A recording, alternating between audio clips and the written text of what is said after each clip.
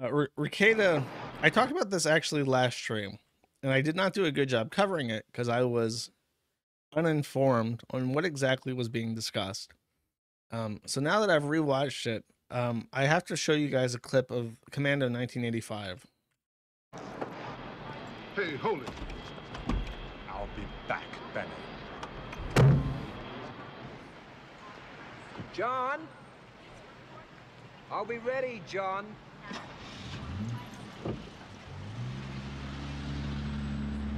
Why did I show you a clip from Commando 1985 starring Arnold Schwarzenegger? Many years ago, 10 years ago, speaking of old Kiwifarms, there was a moderator called Compy Rex. Compy loved Commando 1985 starring Arnold Schwarzenegger. And in chat, Compy Rex would quote this movie continuously. For years, he did.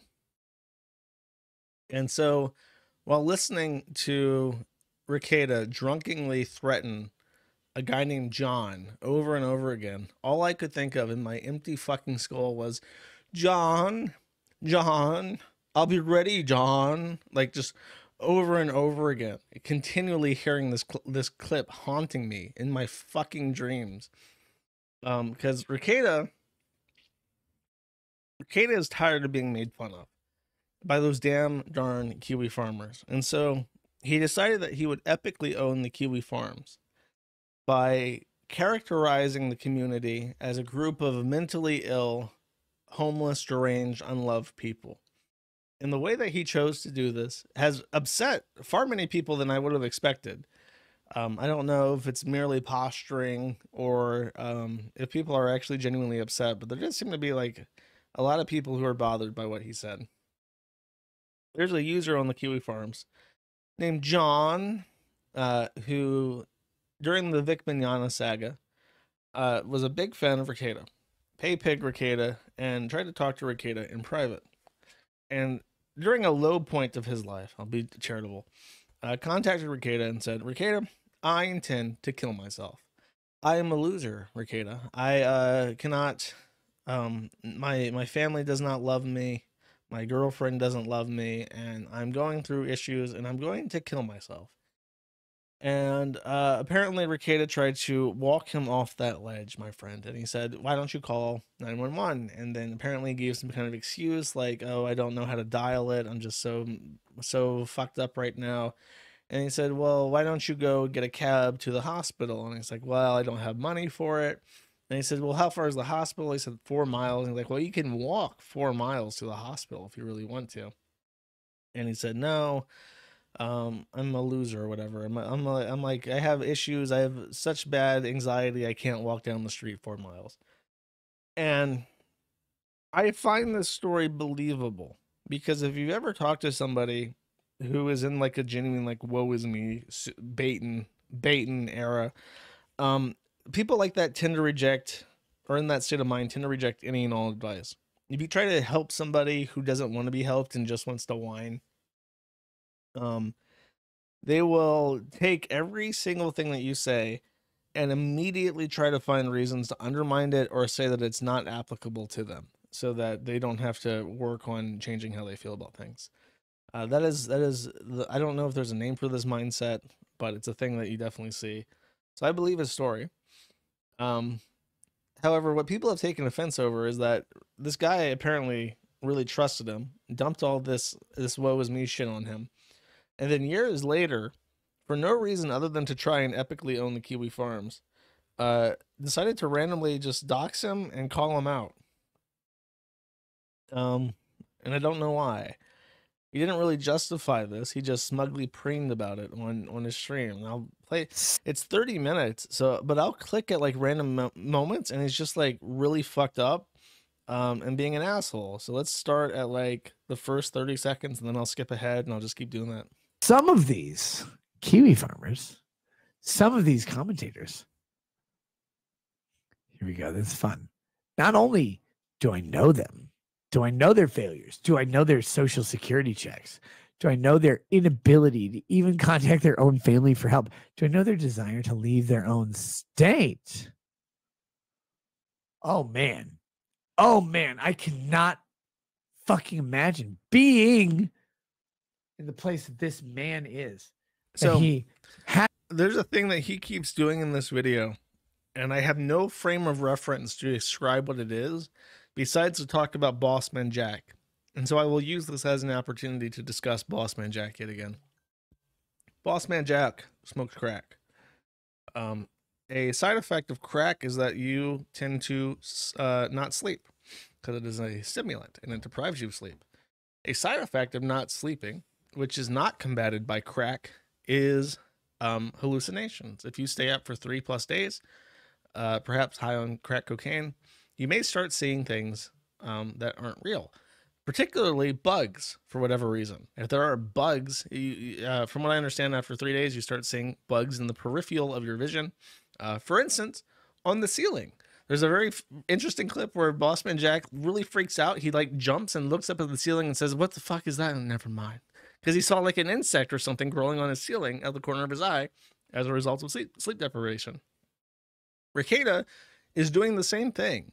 For whatever reason, while pontificating about how big of a loser John is, he keeps glancing up at the ceiling as if there is some kind of tentacle monster up there that's glaring at him and staring him down. Has to go to a YouTube streamer to beg for a shred of attention. Say, please, Rackets, I love you. Oh man. Begging is embarrassing. I love you. My family hates me. I can't get a job.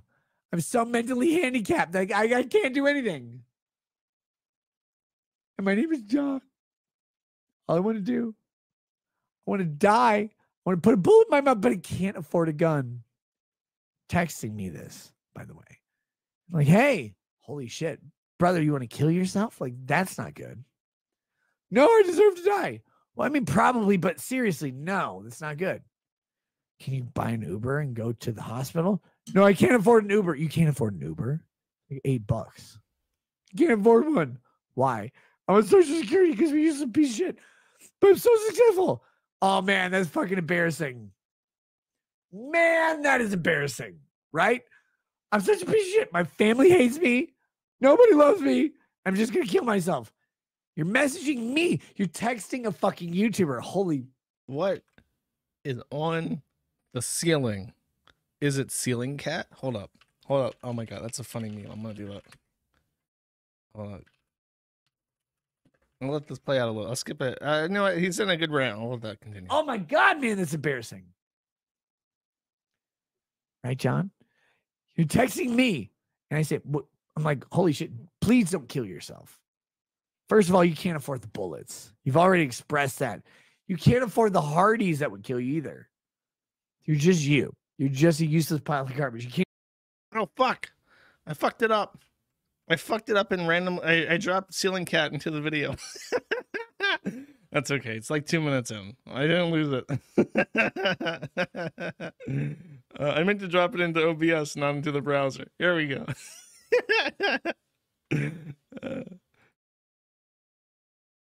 Okay, 2 minutes. Uh-oh. I might have fucked everything up yet again, chat. I can't keep getting away with it.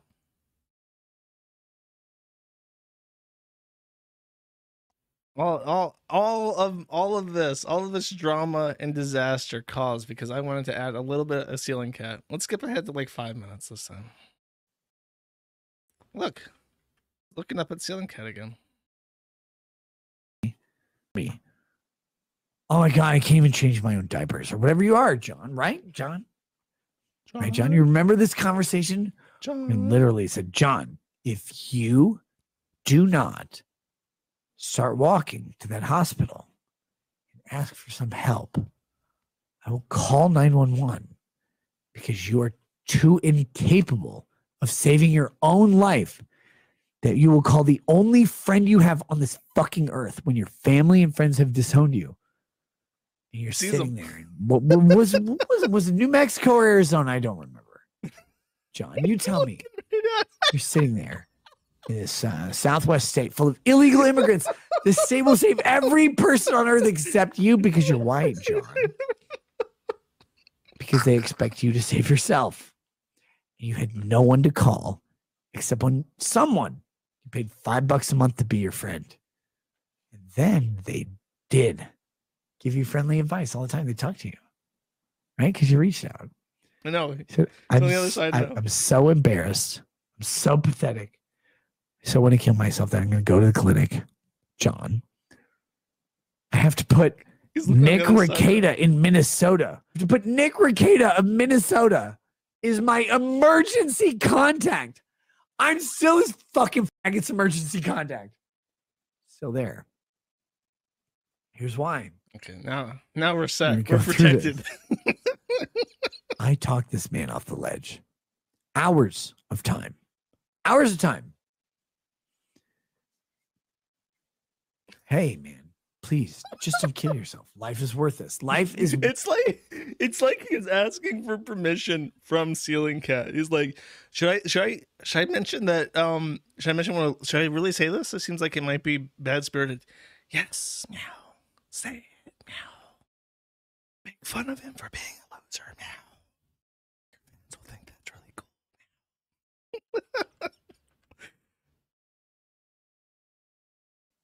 I don't care about the $5. I care about, please don't kill yourself. At least be killed by a black. Just walk to the hospital, you useless piece of shit. All you have to do on earth is get out. Here's how you not suicide, guys. Let me give some fucking advice to you. You know, you not suicide? Instead of putting the gun in your mouth, you just set it down. You stand your fat ass up and you start walking towards the clinic. That's it. That's literally the only thing you need to do. I'm like, John, he's like, I'm going to kill myself. I'm like, John, you can't afford a gun. You can't kill yourself. What you can do, buy a Caesar salad from McDonald's and die that way. It's like, I don't even like Caesar. I'm like, unless he's in your ass. I got it. Okay, I'll freeze frame. I was waiting for the right freeze frame. The McDonald's salad rant was a nice addition to it. So there's a part, I don't know if I'll be able to find it because it's a 28-minute long video, but there's a part in this where he realizes, I think, just a little bit what a huge dick he sounds like. So he starts to like reframe the prior 15 minutes of unhinged ranting and says, oh, he's a hero. He really starts talking about, God, like, I saved a life. I saved a life. I told this guy, even though I didn't know him, I didn't even really like him, I told him, don't do it. Step back from that ledge, my friend. Step back. I saved a life. Like, he goes on and on about what a hero he is for not encouraging this guy to kill himself. But that only lasts for like a minute or two, so I don't know if I'll be able to find it, but then he switches back to being a even more drunken dickhead for the remainder of it. Actually, I love honestly, the best thing that YouTube has added in forever is the transcript. Save a life. Okay, perfect. Oh, okay, this is a great part, actually. Okay.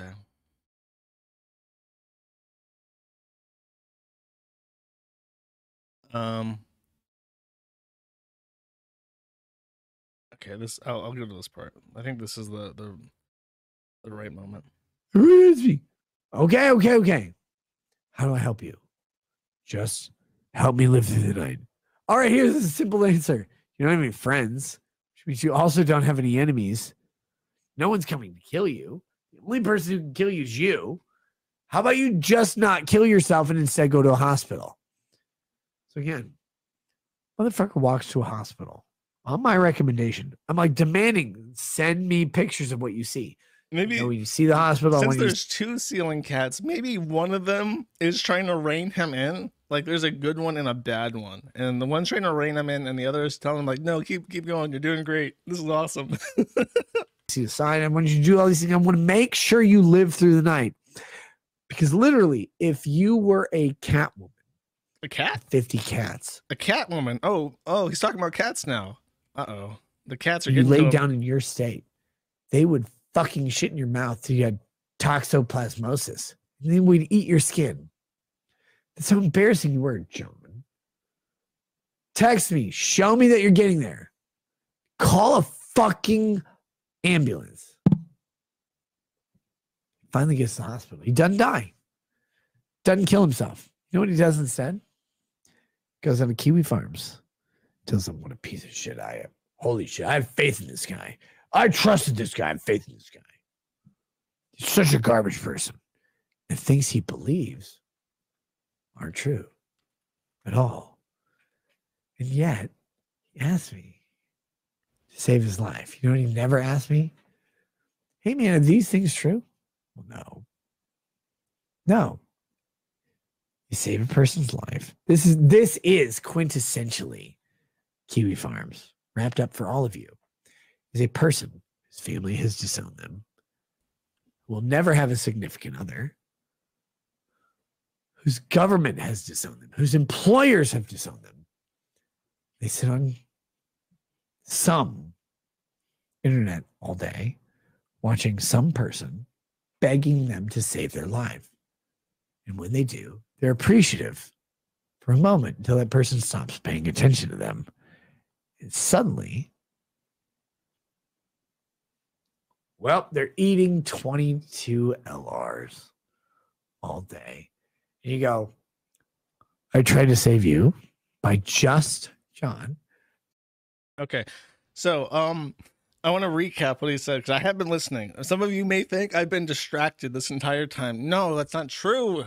It's not true. I've been listening intently to what the wise words he has to say.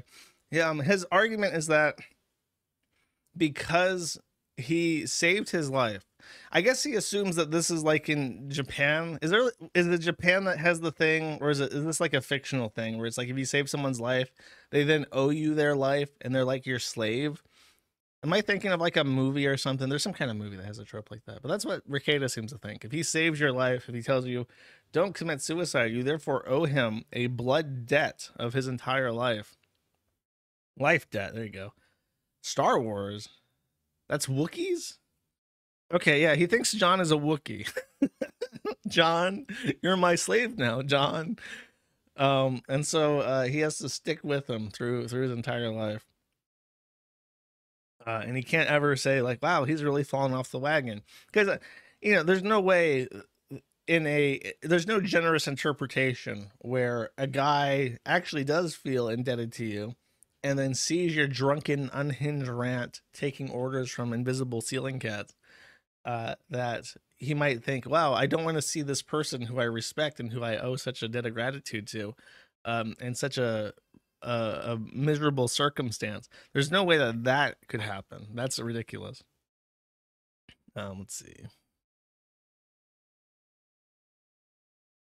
Let's see. Over here. I'm sure your story is compelling. Have fun with that. Oh, always remember, dude, that your story is compelling. Have fun with that. Is he? Yeah, wait. Critics of you are. Because the critics of you are generally embarrassing. You find this out. This is a thing you don't realize as a non-streamer, a non-professional online person. People who reach out to you as a normal person are normal people. People who reach out to you as a professional need professional help often. They'll beg you to do the thing.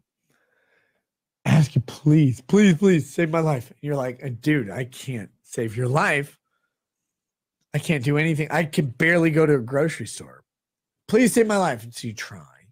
So he again he's trying to say what a hero he is, but there's that one line he hints at it for like a second, and now I realize what's going through his head.